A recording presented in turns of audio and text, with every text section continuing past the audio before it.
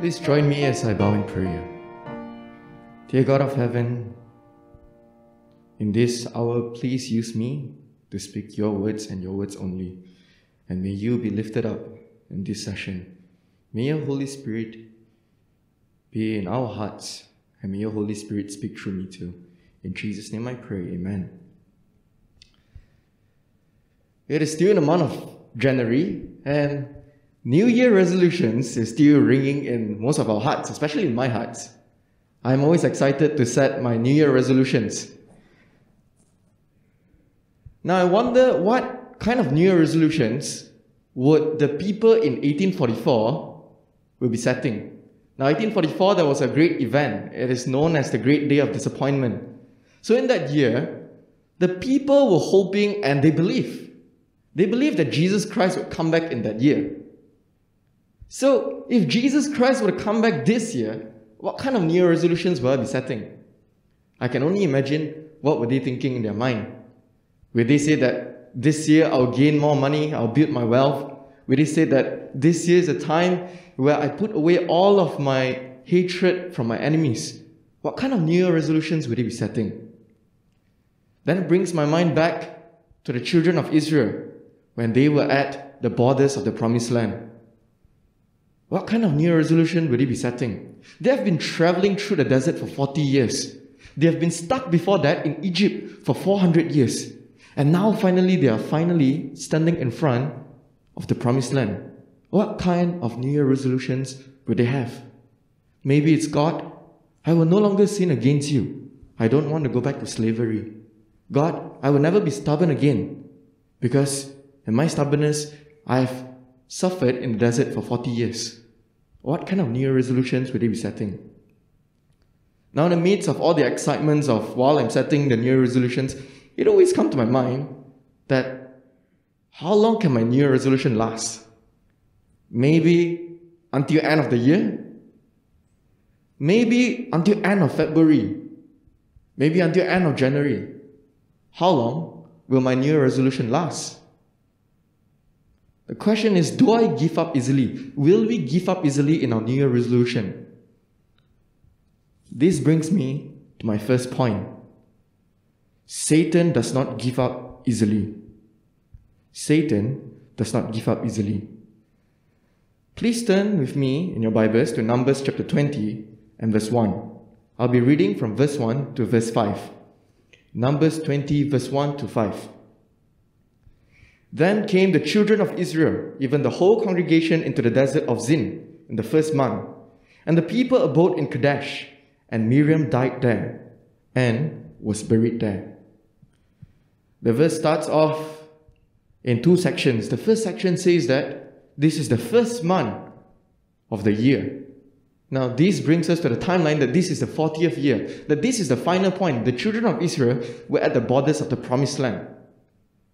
The second half of this verse says that Miriam died there and was buried there. What is significant to me in this verse is that 40 years ago, when they were first exiting Egypt, they faced a problem. The problem is that there is too much water in front of them. The Red Sea is just right before them and there was too much water. They faced a water problem. Now, they cannot turn behind because the Egyptian army is chasing them and is after them to take their lives. So cannot move backwards, cannot move forwards. They now seek help from God. 40 years ago, they had a water problem. But God opened a way, and Miriam was the praise and worship leader at the time. But 40 years has passed, and Miriam has died. And this brings us to verse 2. And there was no water for the congregation, and they gathered themselves together against Moses and against Aaron. 40 years ago, it was a water problem. The problem was too much water. 40 years later, is that there is no water. It seems like Satan is always using the same tactic, is the water problem. Whether it's 40 years ago, too much water, or 40 years later, there's no water, it's always water. Satan does not give up easily. He often uses the same problem to attack us. The same pain to attack us. Sometimes he says that the old me is gone and the new me is come. I'm going to reach forward to get the new me. New Year resolutions is a new year and it's a new me. But Satan comes in and says, Are you sure that you can leave your pain behind? Are you sure you can leave your struggles behind? Are you sure you can be a new me this year? And Satan comes in and reminds us of the problem that he instilled to us years ago. It is still a water problem. Verse 3 to 5. And the people showed with Moses and spake, saying, Would God that we had died when our brethren died before the Lord? And why have ye brought up the congregation of the Lord into this wilderness, that we and our cattle should die there? And wherefore have ye made us to come out of Egypt, to bring us in unto this evil place? It is no place of seed, or figs, or vines, or of pomegranates, neither is there any water to drink. The children of Israel had seemed to have forgotten that they are facing the same problem. Is it true that we cannot move forward because Satan has always used the same tactic and we have always fallen short of the same tactic that he used? Is it true that we cannot reach forward with the pain in our heart at times in the past? That sometimes maybe we make a mistake in the past, and because the mistake, we feel so guilty about it that sometimes it prevents us in moving forward. Satan does not give up easily, so he always comes in and taunt us and remind us from all of our pains. And because he does not give up easily, he'll do whatever it takes to make us fail. With all of this, is there hope of moving forward? In the Bible it says, in Philippians chapter 4 verse 8, in Philippians chapter 4 verse 8, it gives us the solution. What happens when Satan reminds us of all the pains and all the struggles we have in the past? How can we move forward? Philippians chapter 4 and verse 8. Finally, brethren, whatsoever things are true, whatsoever things are honest, whatsoever things are just, whatsoever things are pure, whatsoever things are lovely, whatsoever things are of good report, if there be any virtue, and if there be any praise, think on these things. There is hope. A mistake done in the past, if Satan reminds us, there is still hope. Because each and every time Satan comes in whispering, hey, you cannot move forward. We can cut off that thought, that negative thought, and says, no, I'm not the same again. God has forgiven my life, and hence I will move forward. Cut off all negative thoughts. The verse says here is to think of good thoughts. Think on positive thoughts. Any thoughts that is worthy to be praised. Being embarrassed, is that something worthy to be praised? It is not. Being guilty, is that something worthy to be praised? It is not. Suffering and pain, is that something to be worthy of praise? It is not. When Satan comes in and reminds us that we cannot move forward, may we learn to cut off the thoughts of all the negative thoughts and move forward with the positive thoughts. I'm moving on to my second point. My second point for today is that identify the enemy. Identify the enemy. I would like to read verse 5 again. And wherefore have ye made us to come out of Egypt, to bring us unto this evil place? It is no place of seed, or of figs, or of vines, or of pomegranates, neither is there any water to drink. The verse says, wherefore have ye made us? The children of Israel is speaking to Moses and Aaron, and they says, Moses and Aaron, why have you brought us out from Egypt? The question is, did Moses and Aaron, were they the one to bring them out from Egypt? Were they the one who protect them in the desert for 40 years? No. It was not Moses and Aaron. The Israelites at that point have seemed to have forgotten that it was God who has brought them out from Egypt. Then how about Moses and Aaron? What was in their mind? Let's go on to verse 10. And Moses and Aaron gathered the congregation together before the rock. And he said unto them, hear now, ye rebels, must we fetch you water out of this rock? It seems as if that even Moses and Aaron have forgotten that it was God who led them out. Because Moses says, must we fetch you water? Were Moses and Aaron the one who provide them water to drink? it seems as if their leader also have forgotten that who is the true leader behind the sin. And the sad part is when we forget who our leader is, we also forget who our enemy is. The Israelites, each and every time they need help, the man that they could think of is Moses. Moses will solve all of my problems. I can trust in him. He is there for me. He is behind my back. But now, because they have forgotten that it was God who have led them, they have also identified the wrong enemy. They have identified Moses and Aaron as their own enemy. And how about Moses and Aaron? He says, "Hear now, ye rebels." The words are really sad because Moses have been given for his life to take care of these people for 40 years. Each and every day, he wake up in the morning and all in his mind is I'm going to bring these people to the promised land. He prayed for them, he loved them, he cared for them, he had patience for them. But when he failed to remember who was the one that had led him, he identified the wrong enemy. To the people that he loved and cared for, he called them rebels. Many of the times, I'm just the same, like the Israelites and like Moses. I have failed to identify my enemy, and I look at my friends around me, my family members around me, and the people around me as my enemy. I get provoked, get offended, get frustrated with people whom I love, with people who loves me. It is because I failed to identify the real enemy. If this is a perfect world, will the people complain? If this is a perfect world, will my enemy fight against me? No. If this is a perfect world, if there is no Satan inside here, all of our thoughts will be good thoughts, and we will be in unity as a family. But many of the times I have failed to identify the enemy. When someone compares me with another person, "Oh, Kevin, you're so lousy. Look at them. They can move so fast. Why are you so slow?" I get offended. "Kevin, you should work hard, work better. Look around you. When are you going to grow up?" Then I get offended. Why should I get offended at the people that I love? They are not my enemy. It was Satan the one who has instilled the thoughts in their minds. It is Satan the one that is disturbing. But at that moment, I failed to identify the enemy.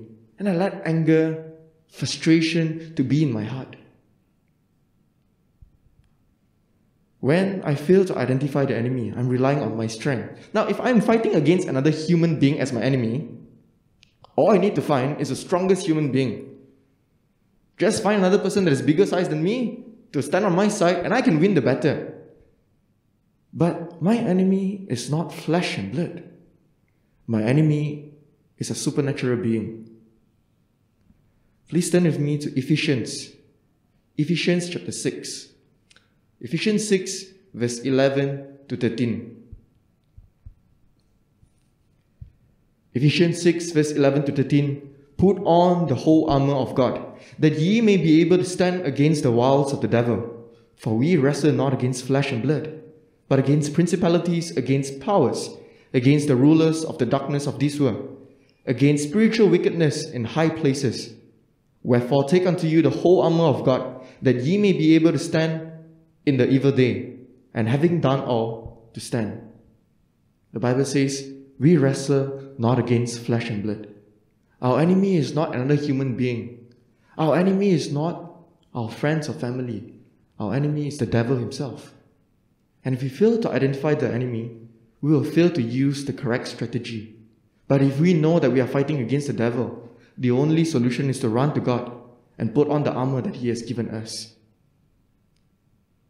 As I move on to my last point, please allow me to pray one more time. Dear God, the last point is the point of grace.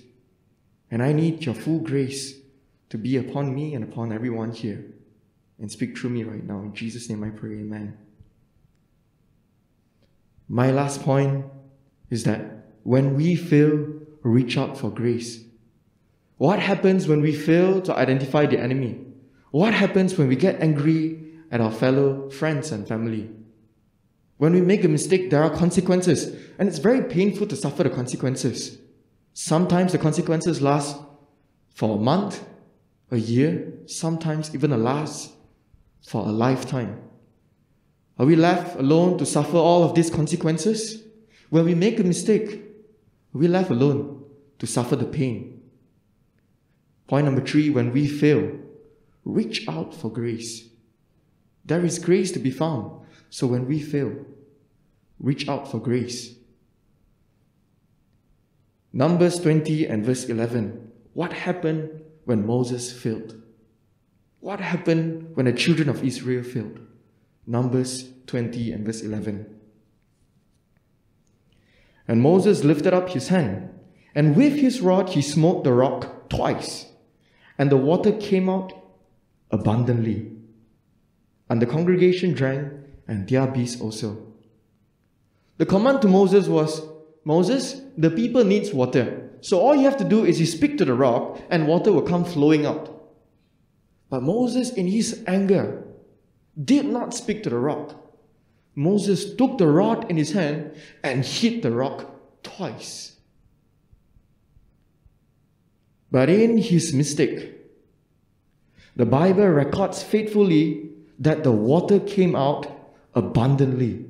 That not only did the people have enough to drink, even their animals have water to spare. When we fail, we are not left alone. When we fail, reach out for grace, because grace can be found. When we fail, reach out for grace. When we make a mistake while we are suffering in the midst of the consequences, reach out for grace, because we are not alone. Because in Romans chapter 5 verse 20, Romans chapter 5 verse 20, the Bible says, moreover the law entered, that the offense might abound. But where sin abounded, grace did much more abound. Where there is sin, there is also grace. Where sin abounds, grace did abound much more. When we make a mistake and we are suffering the consequences, we're not left alone to despair, because where sin abounds, grace did abound much more. When the taunting of Satan comes in and he whispers to your ear, oh, you have done something wrong, and you're left alone. God has said you should not do this and you should not do that, but you have disobeyed him. Now you're left alone. Don't listen to the devil. Reach out for grace, because we're not left alone. Because where sin abounds, grace did abound much more. The consequences of sin can be seen all around us. The pandemic is one of the biggest proof. The mask that we are all wearing is one of the biggest proof. Death is also one of it. Imagine a family that is of 5 downsized to 4. Imagine a family of 4 becomes 3. A parting of a family member from our life can be very painful. But although the power of sin can be seen around us, the power of grace can be seen as well. For where sin abounds, grace did much more abounds.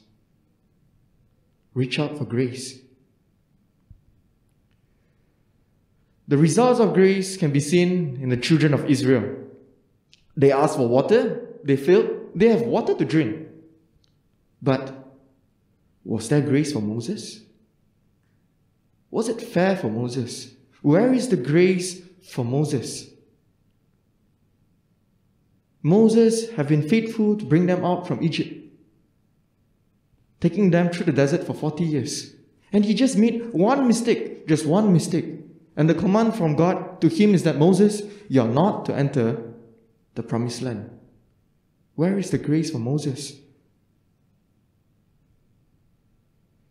The command from God came, Moses, you climb up to Mount Nebo, and there you will die alone. Usually climbing out the mountain is a joyful thing for Moses, because it is usually a time to spend with God. He's either climbing out the mountain to receive the 10 commandments, or climbing out the mountain to speak to God face to face. I mean, of course, God is standing behind his back, but he is speaking to God on the top of the mountain. And that is usually a joyful time for Moses, but this time is different. This time the command for Moses is that, Moses, you climb up to Mount Nebo, and there you will die alone. What kind of emotions will Moses have? As he is taking his last hike, he knew that at the top of the mountain he's going to die. Where is my grace? Moses may ask. At the top of the mountain, there was a vision given to him. Now Moses was looking all around the horizon and he could see that was where they were traveling from Egypt to all the way to the promised land. You can see the battles that they fought. You can see where they don't have water and where they had water. It's been 40 years, so it should be many times they don't have water. So you can see all of the events, and you can also see the place where he had failed. While seeing all of that, God gave him a vision. Moses saw the children of Israel entered to the promised land. Everything is a happy thing. They renew their commitments to God. They settle down. After a long time of traveling, finally they have a home. Then he saw them backslided, living God, going to the captives of the Babylon. Then after that, coming back to Jerusalem once again. The vision continued. Moses saw baby Jesus. Moses saw Jesus come to this world. He saw how the wise men traveled from a far place to give Jesus gifts. He saw how shepherds come in and pay their worship to the Savior. The vision continues. He saw Jesus grows up, and he saw Jesus in his public ministry. He saw Jesus suffering in the Garden of Gethsemane when he was praying for us. He saw Jesus down the roads of Calvary. He saw how everyone rejected Christ. He saw the pain that he has to go through. Then Moses heard the voice from the Savior's lips, Father, Father, why have you forsaken me? Moses heard those words. The vision then continued. Moses then see Jesus rising up from the grave and ascending up to heaven. And this was a glorious scene. He can see that Jesus is now walking to the gates of heaven, and behind Jesus is hosts of angels escorting Jesus into the heavenly gates. They are inviting their Savior or their King after a long time in planet Earth ministry. Now they are walking to the gates of heaven. And as they are approaching, the gates of heaven is being opened. So Jesus is walking in, the gates are open, and there are people welcoming Jesus to heaven. It was there that it was revealed to Moses that Moses came out from the gates of heaven and invited Jesus into heaven as well. The thing that I've just mentioned can be found in Patriarchs and Prophet, page 475. Was there grace for Moses? Yes. Surely there's grace for Moses. We all know that Moses is in heaven. But Moses knew that Moses was in heaven before he died. Sister White wrote that after the vision, Moses, the tired warrior, laid down and rest. He had fought his battle, he had seen his reward, and he found his rest. Was there grace for Moses? It was at the top, at the Mount of Pisgah's lofty height, that Moses willed his home and took his flight, knowing that in his immortal flesh he will rise, and to seize his everlasting prize. Moses found his grace. Where sin abound, grace did much more abound. In closing, I would like to share a story. A story of a man named Ernest Shackleton. Now, Ernest Shackleton is an explorer. So in those days, they would explore lands, undiscovered lands, to enlarge their territory. In 1914, Ernest Shackleton and 27 of his crew members went out for an expedition. Their goal is to travel to the Antarctic, to the South Pole. That's the place that they want to discover. That's the place where they want to expand. Moving 6 weeks into their expedition, they were stuck in a mass of ice. Their sheep were stuck. Their sheep cannot move forward, cannot move backward, cannot move to the left, cannot move to the right, because all around the sheep were packs of ice. Their sheep were stuck.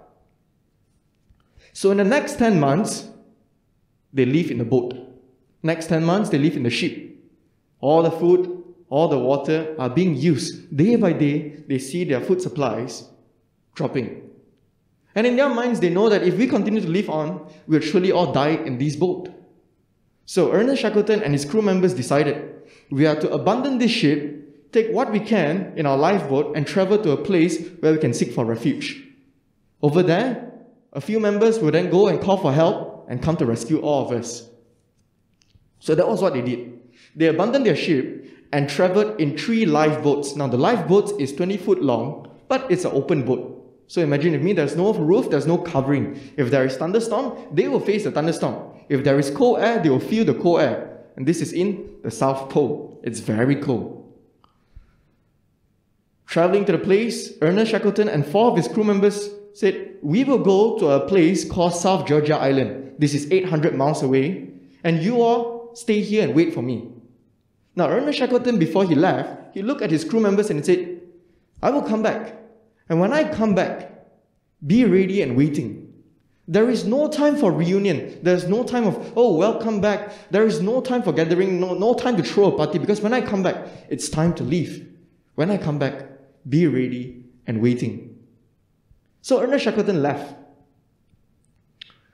Was it a pleasant journey for him? Historians have said that while he was traveling through the storm, the waves were 90 feet high, and the winds were 150 miles per hour. Historians have also said that in that same storm that Ernest Shackleton and his crew members were traveling in the open boat, there was a 500-ton steamer, a very nice ship, that sank into the deep of the ocean. But Ernest Shackleton and his crew members made it alive. So we put Ernest Shackleton and his crew members aside. They reached to Georgia Island and they are on their way back to rescue. How about the people that is left in that island? That island where they are taking refuge is not a safe place. It is called Elephant Island.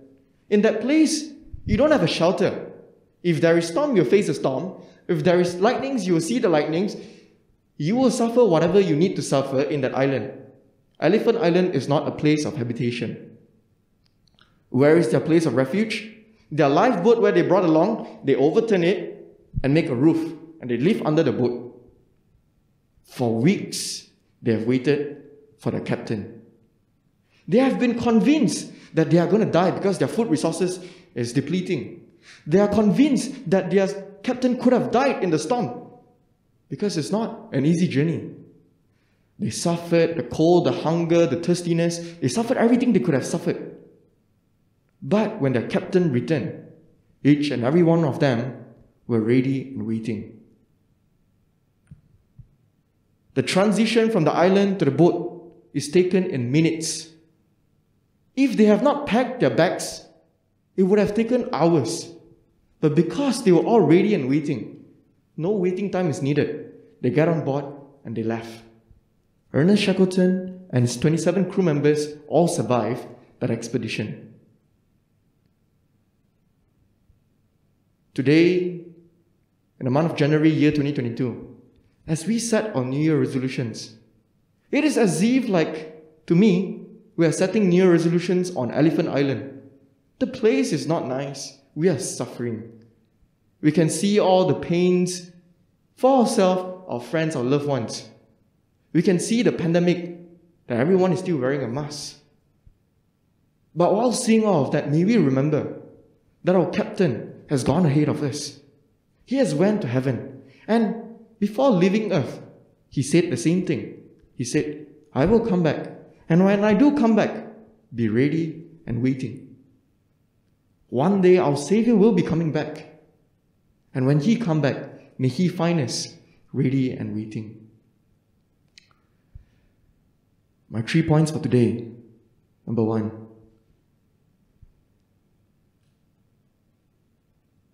Number 1 is that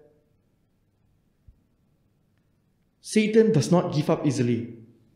He looks at us all the time and He tries to remind our past pain and struggles. But there is hope because there is Jesus Christ.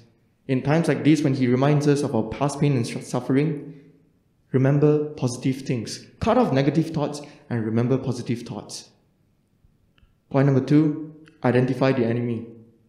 Our enemy is not flesh and blood, is not our friends, family, is not another human being. Our enemy is the devil. Identify the enemy. But what if we fail? Let us not forget, if we do fail, we are not left alone to suffer the consequences. Because where sin abound, grace did much more abound. Please join me as I close in prayer. Dear God, if there is one point that we can remember today, may we remember that You are our Savior. That in the midst of the suffering, You are the person who can save us out from our trouble. In our sin, we remember Your grace. In our sufferings, we remember You as well.